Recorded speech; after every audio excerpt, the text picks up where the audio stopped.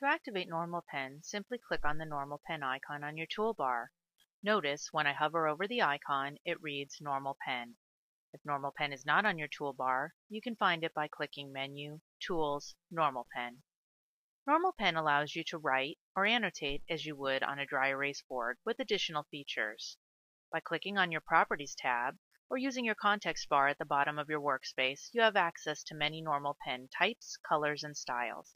As I make changes, notice the many options available in the Tool Properties widget. You can easily change the line size using the sliding scale. You can also change the line style or the color.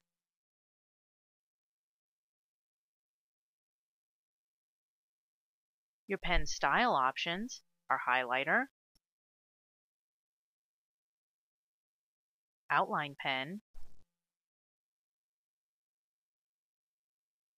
shadow pen,